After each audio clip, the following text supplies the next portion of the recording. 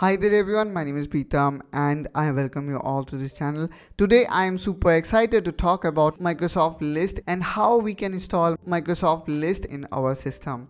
It is very easy process, so without further ado, let's get started. So here you can see I already have opened Google Chrome. So now I will be typing here office.com, and please keep this thing in your mind. You can only use Microsoft List if you have license of, let's say, academic version, or you are using Office 365 for business or enterprise. So in that case only you will able to use Microsoft List. Microsoft List is very powerful tool in order to communicate with your team and listing things online, especially in SharePoint website. So how we can install it, because a lot of time we need to go to office.com and from there we generally start it. So the easiest method is just click on this three dot, and then here you will find option of install Microsoft List.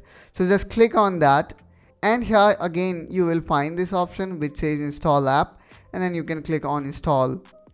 And in that way guys, we can install Microsoft List. Now the next thing I'm gonna do is I'm gonna click here on start menu, and then let me type here list, and here is the app that we have just installed.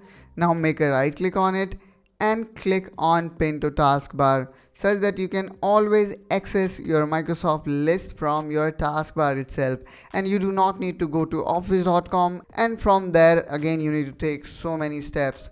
So in this way guys, we can install Microsoft List in our system.